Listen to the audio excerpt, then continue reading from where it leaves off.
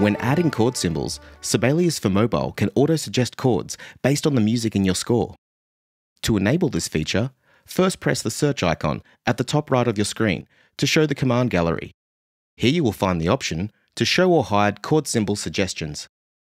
Once enabled, you can select a bar and with your keyboard press Command K and the suggestion will automatically appear above the bar. If other suggestions are available, you can continue to press Command K to circle through other suggestions.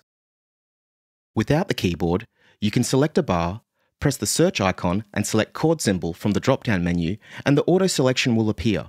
Using a mouse, Apple Pencil or tapping the screen will circle through other auto suggestions.